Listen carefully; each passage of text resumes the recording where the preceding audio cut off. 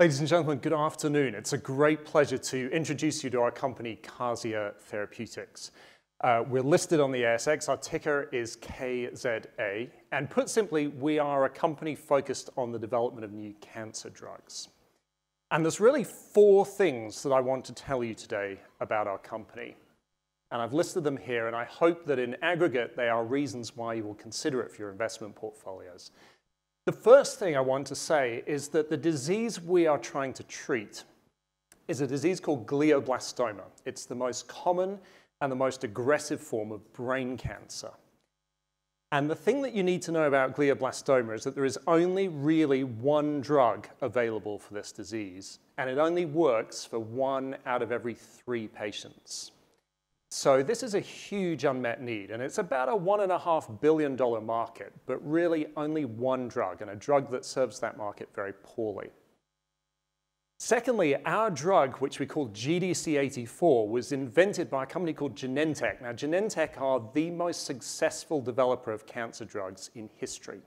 They're owned by Roche, a Swiss pharmaceutical company. They sell about $36 billion a year of cancer drugs. They developed our drug, they invested tens of millions of dollars in it, but then decided that they were not strategically focused on brain cancer. So we were able to bring it in and to take it forward under our watch. So it has that incredible pedigree, it has the very, very best in the business have worked on it.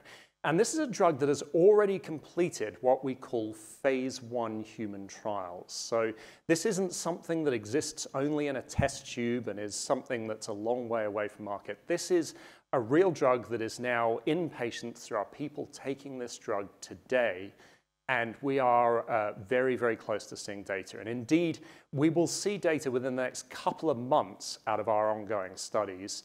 And potentially, this data positions us both for partnering transactions and indeed for a commercial product within a matter of just a few years. Finally, we do have cash in the bank. We completed a very successful institutional placement at the end of last year.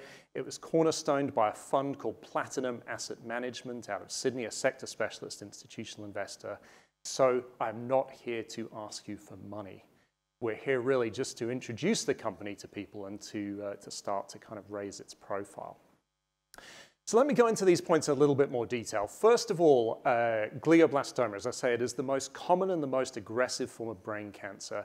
It is about as bad as cancer gets.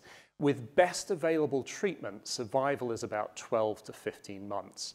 And although it's always a little macabre sometimes to think of these diseases in terms of the people that they touch, it sometimes helps to put a human face to this. And so this is the cancer that claimed Senator John McCain in the US last year. Here in Australia, Matt Price, who will be familiar to anybody who follows the ABC Insiders program, this is the disease that took his life. Stan Zemanek, for those who used to watch the Beauty and the Beast program, Andrew Olley, another ABC journalist, and then for those who are fans of the show RPA a few years back, Professor Chris O'Brien, after whom the Chris O'Brien Lifehouse at RPA Hospital is named. This is unfortunately the disease that he suffered from. So it is a disease that can affect anybody at any point in their life.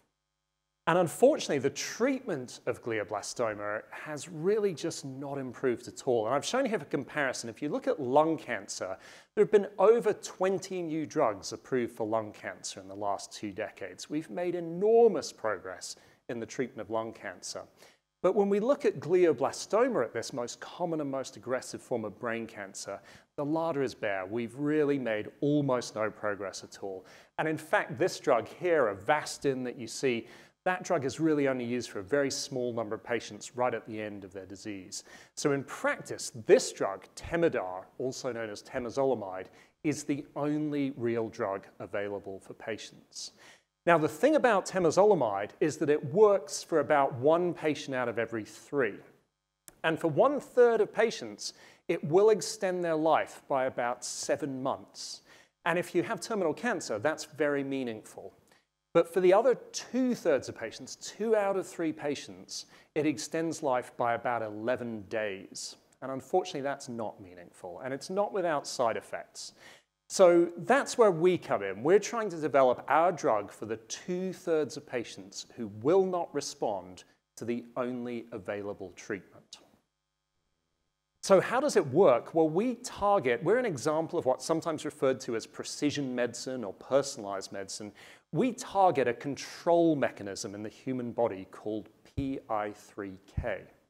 Not a very catchy name, but that's science for you. Now, our drug switches off this PI3K control mechanism, and we know that for a lot of cancers, the reason they start is that this PI3K mechanism is kind of locked on. It's like getting the gas pedal on your car stuck. So we switch it back off, and that stops the tumor from growing, and it allows the patient to live longer and allows us to treat the disease. So why this matters to you as investors is that there are already 3 PI3K inhibitors on the market. They've been approved by the FDA. We know they work. This isn't speculative. This isn't hypothetical. This isn't something really even experimental. This is mainstream medicine. This is proven science. So what makes our drug different? Well, the trouble with most cancer drugs is they can't get into the brain. They are repelled by the so-called blood-brain barrier. And this is a challenge for treating multiple sclerosis, epilepsy, Alzheimer's, you name it. Most drugs do not get into the brain. Our drug has been specifically engineered to cross the blood-brain barrier. It gets into the brain very well, and it is the only drug of its kind that is able to do so. So our drug has this unique advantage for brain cancer. It is this combination of proven science with the ability to get into the brain and therefore to treat brain cancer. Now, I mentioned that we completed a phase 1 human study here. Now, phase 1 studies are always safety studies, and the good news is our drug looks very safe. The common side effects are mouth ulcers and an increase in blood sugar, which are very easily manageable side effects in advanced cancer. But more importantly, even though the study was not really designed to show efficacy, we got multiple signals to show that the drug is in fact working. And I've shown here, just because a picture says 1,000 words, an example of what this looks like. This is a brain scan. Specifically, it's what we call a PET scan. And in the left-hand image, you can see this very dark, ominous-looking, shadowy area. That's brain tumor. And in the right-hand image, you can see that's largely filled in. It looks much more healthy and fluffy and lively. That's success. And we think if these kinds of results are borne out in the larger studies that we're now undertaking, this should be a very viable commercial product. So where are we? Well, we've completed all our milestones for 2018, including receipt of orphan designation early last year. And we're now well advanced in a phase 2 study looking at our drug. We'll be reporting data likely in the next quarter, so sometime in the next couple of months, and then more definitive data later in the year. For completeness, I've shown here, we do also have a second drug, which there isn't time to talk about today, but we're developing that in ovarian cancer. So this is our study here, glioblastoma. But I'd just like to add that in addition to the work we're doing, some of the top experts in the world in brain cancer are also doing research on our drug free of charge. And so Dana-Farber Cancer Institute, part of Harvard Medical School, is doing a study looking at our drug in breast cancer that has spread to the brain. When we know that when breast cancer spreads to the brain, it becomes very, very difficult to treat. And so the team at Dana-Farber are looking at our drug. They've started a phase 2 study to look at that. So that's a great free ride, if you like, for us, but a great opportunity to learn more about our drug and potentially open a new indication. We also have St. Jude Children's Hospital in the US is looking at our drug in a childhood brain cancer called DIPG. So we have now 3 clinical studies of GDC84 underway, all of them independent, only one of them funded by us. And then, of course, potential future collaborations and our own ovarian program. So we're not an all or nothing bet. We're not a binary opportunity. We have multiple horses in the race. And each of these are very substantial markets. Glioblastoma, we estimate at least a $1.5 billion market, and then breast cancer, brain mets, probably 2 or 3 times that.